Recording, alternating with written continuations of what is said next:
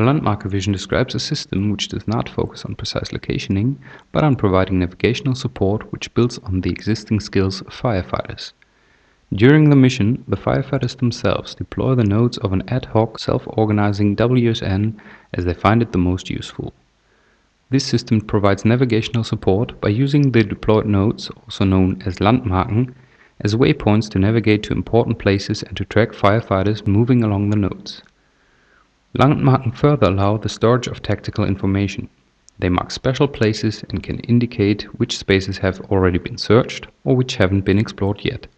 While exploring the fire field, firefighters further collect knowledge about their environment and synchronize their knowledge with fellow comrades to complement their view of the scene. Implementing this vision requires an architecture which supports different types of network sensor nodes, a data storage which enables binding information to these nodes, and, to accommodate all types of firefighter brigades, a flexible architecture. The requirements were realized using TecO as network technology connecting two different types of devices, the firefighter device and the Landmarke node.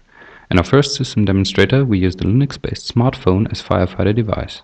Thereon, a model view controller architecture was implemented to handle data access and allow a flexible coupling of fire brigade-specific components. An object-oriented model was selected to represent the individual knowledge of a single firefighter. As you can see in this simplified model, some natural relations are represented. For example, a troop typically consists of 2 or more firefighters and it usually has 20 Landmarke nodes. The object-oriented model also enables simple synchronization between the knowledge of 2 firefighters. The components which we connected to the firefighter device are the in-mask awareness, a wearable display, an integrated control bar for changing Landmarke status information, and finally, the GENIC integrated microcontroller and 802.15.4 transceiver to which we ported contiki. Around this microcontroller, the Landmarke node was built.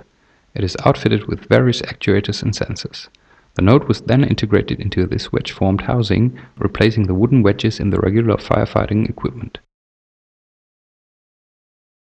After implementing the prototype, we evaluated the system together with the firefighters. We explored the handling properties of the Landmarke nodes and their fixation possibilities.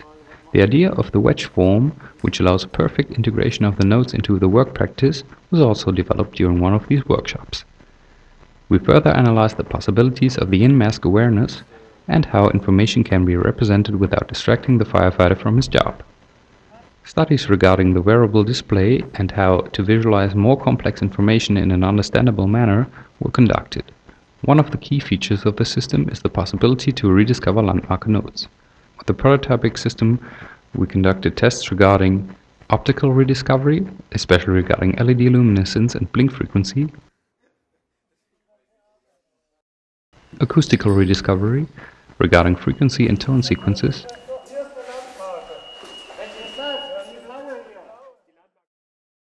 and radio-based rediscovery in respect to antenna type and antenna placement on the firefighters for best results.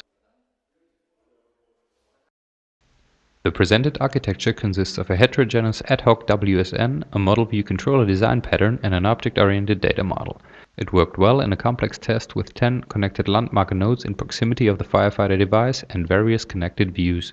The use of technologies like TecO and the framework Qt allowed a desktop-based system design and seamless porting to the embedded device, thus enabling the quick incorporation of suggested features. The first integrated demonstrator of this specialized tracking application was found useful and yielded positive and highly motivating feedback from the firefighters. The possibility of a brigade and mission-specific configuration and the potential to replay missions, both implicit in this architecture, increased the system's value for the end user. Hence, this architecture seems suited to realize the Landmarke vision and to make firefighting a safer job.